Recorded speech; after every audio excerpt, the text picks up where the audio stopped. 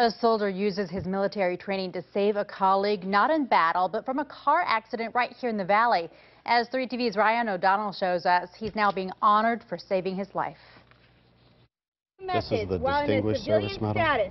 It's the second highest award of the Arizona Army National Guardsman can receive. And it's going to Private First Class Edwin Carter. I'm pretty stoked about it. He's receiving this prestigious medal for his quick actions that saved the life of a fellow soldier and longtime friend. I don't necessarily need the recognition. I like it.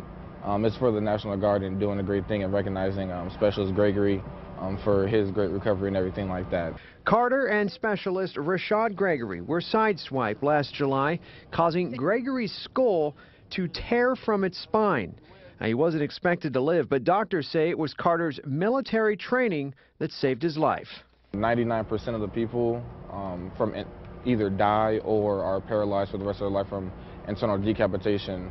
Looking at Specialist Gregory today and how far he's come from these injuries, you just look back and like, wow, that's all. Somebody was on his side, God was on his side. You know, he's always been my best friend, but you know, he's always been my brother. Like, but it's like a whole nother level of like love for him, and you know, and love for what he did. And just like I thanked him so bad. Like, dude, you saved my life. And he was like, man, I was just doing what I was supposed to. You would have done the same thing for me, and you know it.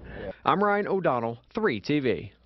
Those guys are going to be friends for life. Absolutely, like you said, and he's like a brother now, but what an amazing story of not just survival, but quick thinking, because as much as you're trained up in those cases, sometimes you don't react. Right then. Absolutely, yeah. Very cool.